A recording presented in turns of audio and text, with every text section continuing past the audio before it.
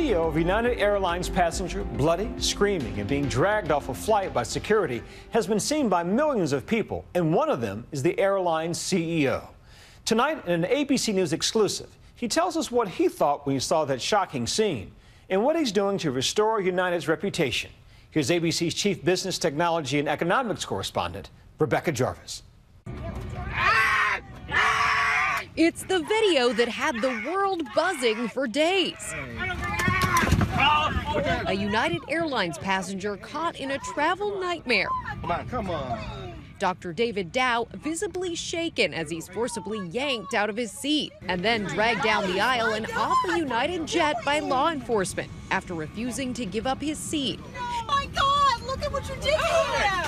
The episode unleashing a PR crisis of epic proportions for United Airlines. United Airlines is in hot water tonight. United kicked off several passengers. United better fasten its seatbelt. Everyone asking, how could this have happened?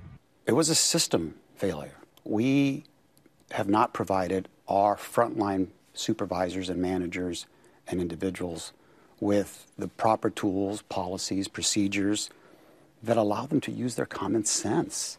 United CEO Oscar Munoz sat down with me for an exclusive interview.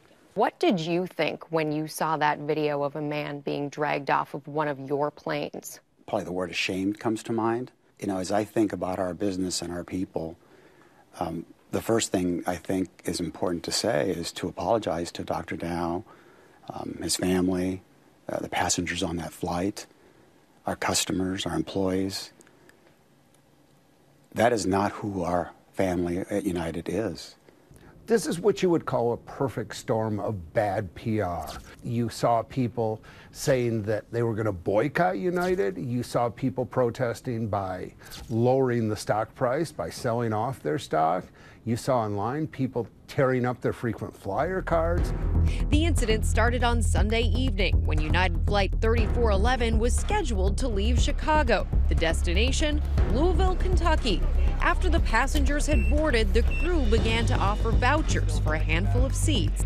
According to United, at the last minute, 4 crew members needed to be on that flight, which is why they decided to bump passengers who had already been seated. They told us that we would not leave until 4 people volunteered. No, I'm not going.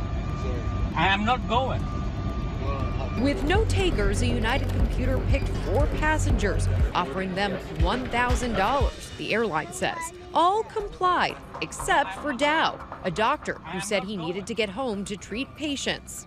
Drawing even more criticism, United's first response, Munoz issuing an apology for re-accommodating passengers and writing in an internal memo about the incident that Dr. Dao was disruptive and belligerent. It's pretty clear right from the beginning they lack the #1 thing you need in crisis communications, and that is empathy. Why did it take until Tuesday to offer a more full-hearted apology?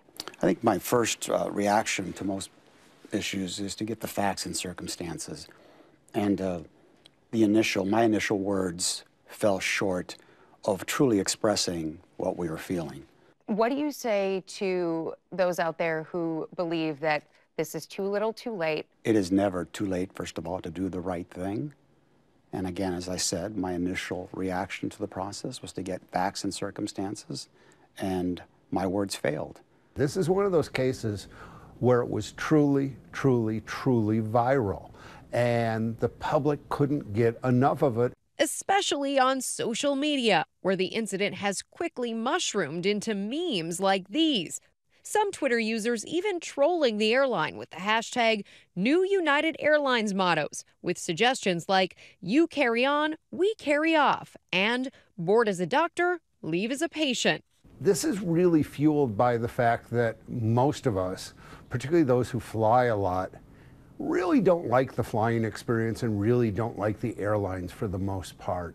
It's just not pleasant. Making matters worse for United, this is just one among a stream of recent incidents where passengers say they were mistreated. Just last month, 2 teens were asked to change clothes before boarding a flight from Denver to Minneapolis. We heard the gate agent say, these aren't my rules, I just enforce them. United says the girls were flying under its Pass Rider program. That's where employee relatives and friends can fly for free or at heavily discounted prices, but that they have to obey a dress code.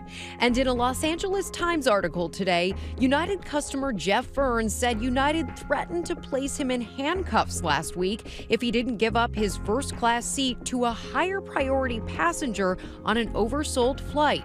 He was given a seat in economy class. He said that he was removed from a flight and told involuntarily that if he refused to deplane, he would be put in handcuffs.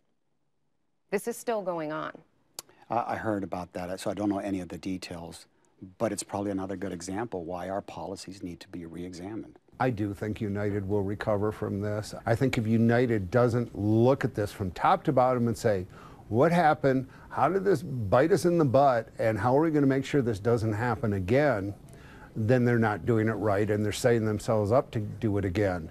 Tonight, the 3 officers who dragged Dr. Dao off the plane have been placed on administrative leave, and Munoz said United's policy would change. In the future, if no one voluntarily decides to leave a plane based on the amount of money that United is offering, will United... We're not going to put a law enforcement official to take them off the A law aircraft. enforcement official will never come on one of your planes again. To remove a booked, paid, seating passenger, we can't do that. The airline has also said it will compensate all the passengers on the flight. As for Dr. Dao, what do you think he deserves in all of this? Well, certainly an apology, and from that point on, I think we'll have to see. Do you think he's at fault in any way? No, he can't be. He was a paying passenger sitting on our seat in our aircraft, and no one should be treated that way, period. for Nightline, I'm Rebecca Jarvis in Chicago.